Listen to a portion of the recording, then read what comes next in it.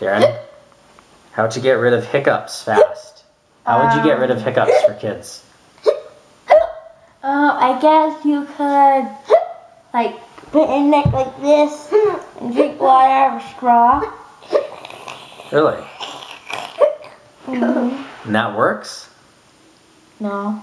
No? Well, That's the only way I've been told to get rid of it. Oh. Have you tried it? Yeah. Does it work? I've also tried this, holding your breath for 10 seconds and then trying to swallow it. Yeah. Okay. And does that work? Mm-mm. Well, so you don't know of any ways to get rid of hiccups? No, all the ways I've tried don't work. So I just have to wait for them to disappear. Ryan? What? How would you get rid of hiccups fast? Scared. I'm super scared.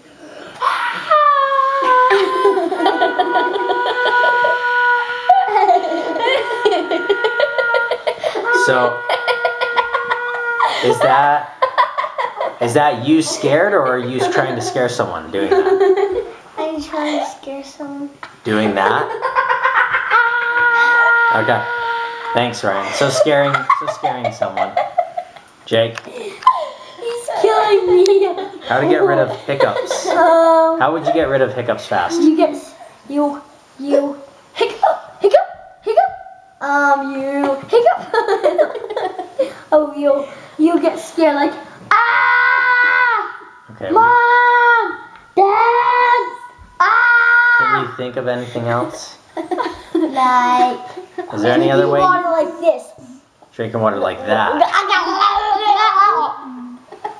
know how. Samantha? Today I had hiccups and I went like this and I got a cup of water and I went like,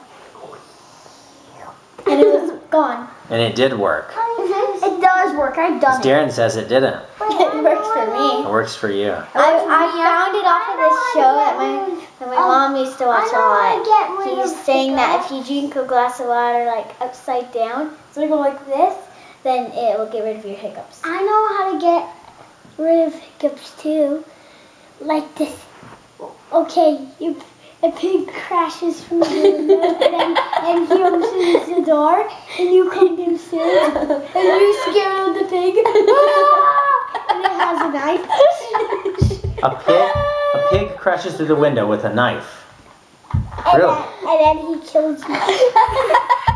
and then you come back to it. And then you put your spear back in and you get rid of the hiccups. Okay. I don't have hiccups.